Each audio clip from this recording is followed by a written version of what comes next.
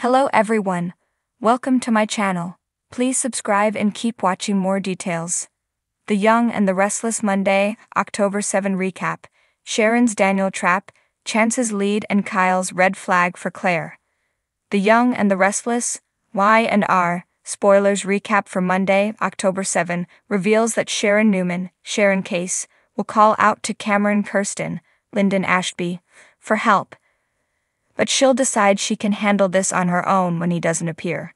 Sharon will text Daniel from Heather Stevens' Vale Bloom number and pretend she wants to return the phone she just found. This ploy to get Daniel and Lucy Romalotti, Lily Brooks O'Brien, out of the penthouse will work since they'll want to meet and get the phone ASAP. I&R spoilers say that'll give Sharon a chance to sneak in Daniel's apartment, where she'll plant the bloody towel and Heather's phone in the cabinet. Once Sharon heads back home, Faith Newman, Raylan Castor, will express relief since she was worried about her mom being out so late. Sharon will downplay everything and advise Faith to hold off on reaching out to Lucy over Heather's demise. Later, Cameron will pop back up and praise Sharon for what a great job she did earlier.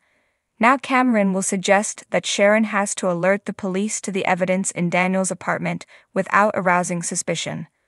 Cameron will feel like Daniel's going to get arrested and finally pay once Sharon takes this next step. At Crimson Lights, Nick Newman, Joshua Morrow, will warn Phyllis Summers, Michelle Stafford, and Summer Newman, Allison Lanier, to let Daniel and Lucy decide whether they want memorial service help. Nick also won't want Phyllis getting involved in the investigation. At the athletic club, Daniel will send Lucy upstairs to see if Summer's there while he speaks with Chance Chancellor, Connor Floyd, alone. Chance will get updates on someone claiming they found Heather's phone and wanting to return it, but they'll be 15 minutes late. Since Chance will officially be back at the GCPD and personally handling this case, he'll advise Daniel to reply with another text and offer a reward. Chance will also get confirmation from Daniel that Heather's phone was password protected, so he'll wonder how someone was able to get on it and text Daniel. When Summer and Phyllis arrive to find Chance and Daniel with their heads together, they'll learn there may be a new lead. At Society, Audra Charles, Zalika Silver, will bicker with Kyle Abbott, Michael Mueller, over her firing. After Audra makes it clear that this isn't over, she'll summon Sally Spectra, Courtney Hope, and vent to her about what happened with Glissade. Audra will refuse to give up what she's worked so hard for, and will give Sally a nudge to fight for her romance with Adam Newman, Mark Grossman too. Back at the coffee house, Kyle will cross paths with Claire Newman, Haley Aaron, and gloat about getting Audra booted out of the co-CEO spot. Although Kyle will take Claire to celebrate at the Jazz Lounge, she'll be weirded out by how gleeful he's being about all of this. Considering how Jordan, Colleen Zenk, raised her, Claire will see a red flag when someone celebrates the misfortune of someone else. Kyle will assure Claire that it was a one-time deal to protect his future along with Harrison Abbott's, Redding Munsell, but she'll still seem uneasy.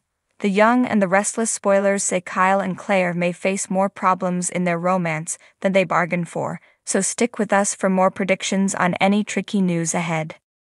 The tension in Genoa City could be sliced with a knife on this chilly October day.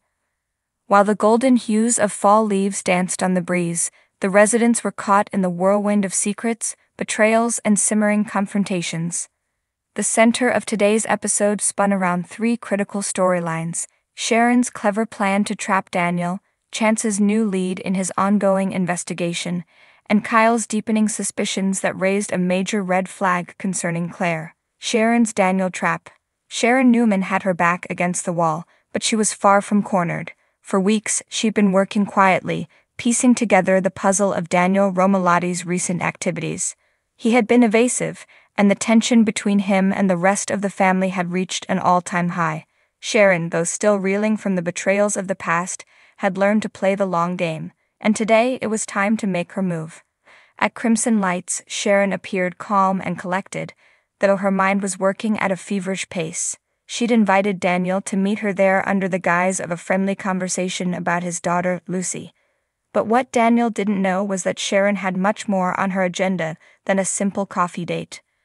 When Daniel arrived, he appeared distant and preoccupied. He greeted Sharon but couldn't hide the guilt that weighed on him. Sharon noticed immediately, every flicker of his eyes, the way he rubbed the back of his neck nervously. This wasn't the carefree, confident Daniel she once knew. "I'm glad you could make it," Sharon said, her voice warm but laced with an underlying firmness. "We need to talk." Daniel raised an eyebrow. "About Lucy? What's going on?" Sharon took a deep breath, making sure her tone was measured. "Partly. But also, I think it's time we talked about what's really going on with you, Daniel. You've been dodging questions, hiding things. We all feel it."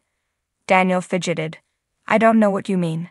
Sharon leaned in slightly, lowering her voice as if to pull him closer into her orbit. "I know you've been meeting someone. I know that there's more going on than you're letting on. You need to come clean, for your own sake."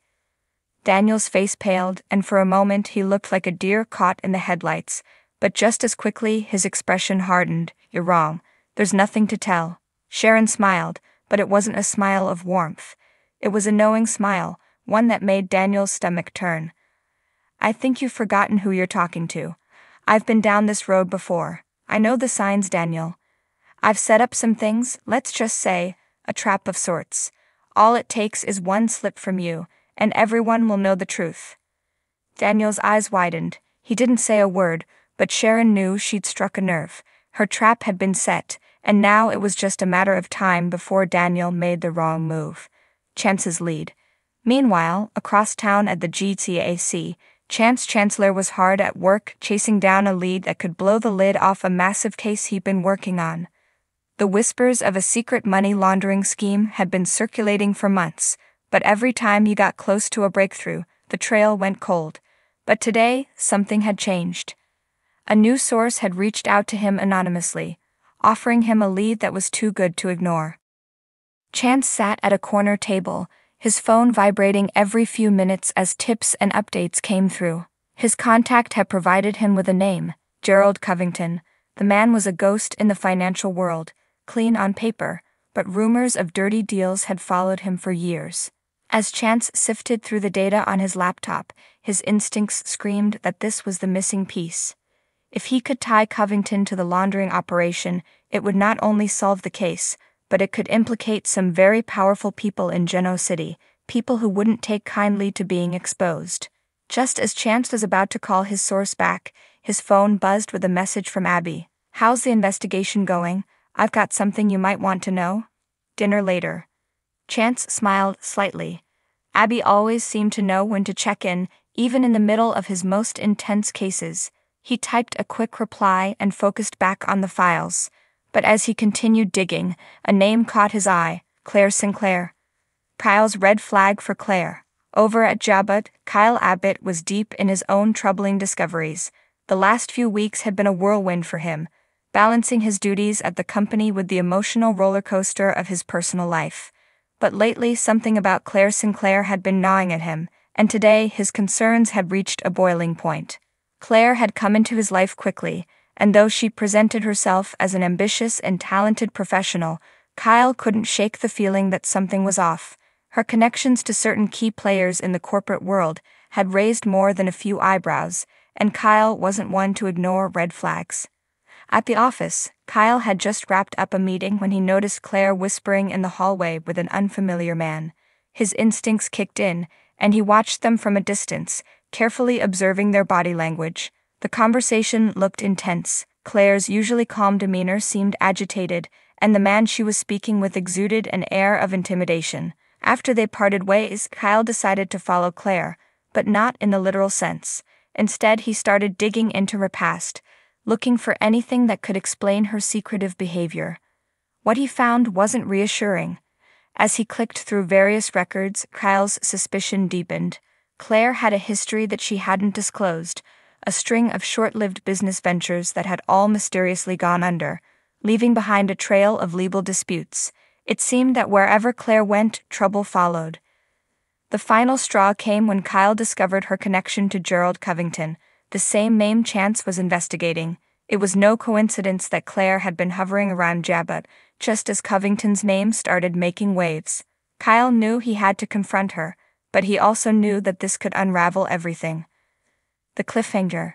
As the episode drew to a close, Sharon sat back at crimson lights, satisfied that her trap for Daniel was in motion. Across town, Chance's investigation was heating up, and Kyle was left staring at his screen, the weight of what he'd uncovered about Claire sinking in. The air in Genoa City was thick with impending revelations, but the biggest question remained: who would crack first?